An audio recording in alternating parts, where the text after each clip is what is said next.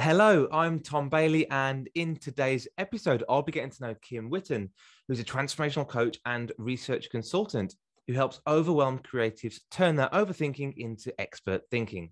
So, Kim, hello, and a very warm welcome to today's episode. Hi, Tom. It's so nice to be here. Thank you so much for coming. And just out of interest, whereabouts are you in the world right now? I am in sunny Manchester, England, although I realize my accent doesn't sound like it. Not quite, but I love that you're in Manchester, an incredible part of the UK. Yep. Now, thank you so much for that. And I just want to share a little bit more about you before we do get started.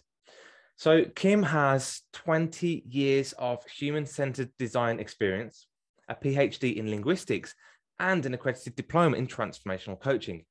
She's worn many hats over her career and helps people all over the world to master their mindset, build their resilience, and feel more confident so that they can create the life they really want and reach their high impact potential.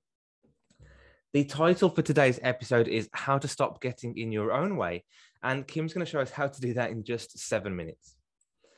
So question one for you today, Kim, is who are your ideal clients?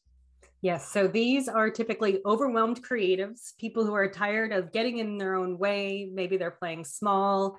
Maybe they lack focus, things that they're trying to do in their life. And they're probably feeling overwhelmed, frustrated, tired at present.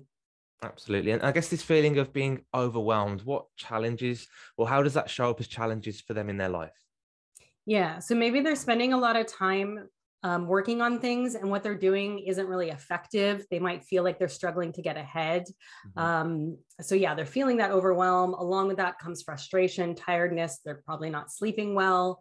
They might be stuck in these perfectionism, procrastination, imposter loops and experiencing burnout, that sort of thing. Yeah, great. And I guess, imposter loops, burnout, all those things you just mentioned there, that can have a significant impact for people. So can you think about what kind of an impact that might have for them, particularly in their business? Yeah. So the big one is that they're wasting time. What they're doing isn't as effective as it could be. And that also means that they're probably leaving money on the table. They might be missing opportunities. And most importantly, because they're doing all of this in their work, they're missing out on quality time with their families. They're working late, they're trying to catch up. And then as a result of that, they might do, staying up late, doing revenge bedtime procrastination, scrolling on their phone, further robbing themselves of sleep. And then the cycle repeats again.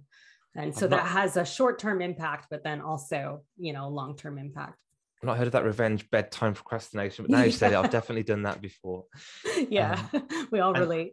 Yeah, absolutely. And you talk about obviously the pain points there, leaving money on the table, the impact of the business, but it actually, like you said, spills over into family life as well, which is really important to note. And obviously it means that they should focus on fixing that. So given that, what is one valuable piece of advice that you might give to somebody to really help them start to solve this problem in their life? Yeah. So one of the first things that I think is really helpful for people to do is to stop and take inventory of all of the things. So make a list of all of the projects, tasks, activities, either in progress or that they're planning on doing. If it's taking up space in your head, put it on the list. And you can see once you do that, how much is going on. And all of these things, because they're sitting in your head, they're fighting for your time and your attention.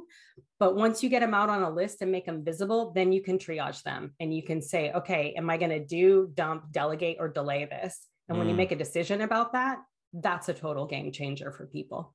Yeah, I love that. Especially the point about dump or delegate, because you don't necessarily have to do all these things that you feel so pressured to have to do. So I love that. Put them on paper in front of you or on a platform, and then you can choose what to do with them.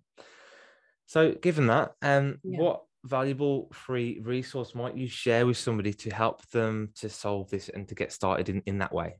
Yeah. So as a former creative myself, I create a lot of templates, tools, worksheets. And so I've made a template for this project list to help you easily get all these projects out of your head, triage them. It walks you through it step by step. You can get that at witten.kim/planning. And along with that, it's one step as part of a 3-step process. So you'll get lots of other goodies as well. And that's going to help you save time. It's going to help you be more productive and free up some headspace. Amazing. kim/planning. I'll put that link into the show notes as well. Right. So people can just click on that and download it. And I think I'll go and download that myself after this recording is finished. Great. So one question I've got for you now, which may feel a little bit off topic, is what would you say is one of the greatest mistakes or failures you've ever made, either in life or in business, and what did you learn from it? Yeah. So I didn't go to college right away. I waited several years, and then I decided I really wanted to go to UC Berkeley, and I was lucky enough to get in, but I kind of stopped once I got in, and I didn't really apply myself. And I was essentially sitting on a winning ticket, and I didn't realize it. So I didn't make the connections. I didn't even get really great grades. And that was a top school that I got into.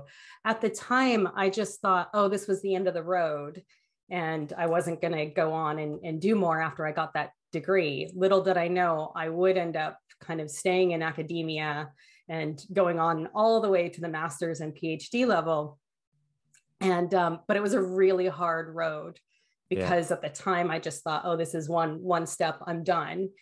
And it also reminds me too, because similar to that, I also bought 20 shares of Apple stock in 1999, and I sold them in the early 2000s. Oh no. So when I was thinking about this question, I had both of those two answers. And I think the thing that is the common element there is that it's really important to imagine the best possible scenarios for anything that you're doing and operate from there, because otherwise, so you want to work towards those. And if you don't, you may just end up settling for what's known and comfortable, and either selling early or kind of giving up because you don't really have the dream or the foresight that you're going to actually go on and do these other things. Yeah, I love that. I think I've seen the image of the guy who stops just before hitting gold in the digging image. I don't know if you've seen that, but it's very similar to that, and also reflected on that, sitting on a winning ticket. A lot of us don't realize that until it's too late, and we've maybe let that ticket go by. Yeah, so, it's real hard work to catch up. Yeah, absolutely. Yeah, really important reflections, and I'm sure lots of people listening will reflect on that as well. So the last question from me today is, what is the one question that I should have asked you that will also bring some great value to our audience today? Yeah, good question. I think it would be how, and I get this one a lot, how can I get some clarity and focus right now for free? Yeah. Okay. How can we do that? Yeah. So I would recommend that they go sign up to my newsletter. It's called Hold That Thought. It's at witten.kim/hold that thought. You get weekly insights worth sharing, plus all the resources that I create, a whole back catalog of stuff. But that's going to help you on the weekly, small, digestible, really quick bursts of insight. And it's really focused around helping people get unstuck, make decisions, focus, get clear, save time, not miss those opportunities. Yeah. Amazing. Hold That Thought. I love the sound of the name as well. And I'll go and check that out. And what I'll do as well is I'll post a link to that in the show notes so people can click on that and they can go and find out more about Hold That Thought. So Kim, thank you so much again for your time today. I really appreciate you coming along and sharing such great value with our audience. Thanks, Tom. It's been a pleasure.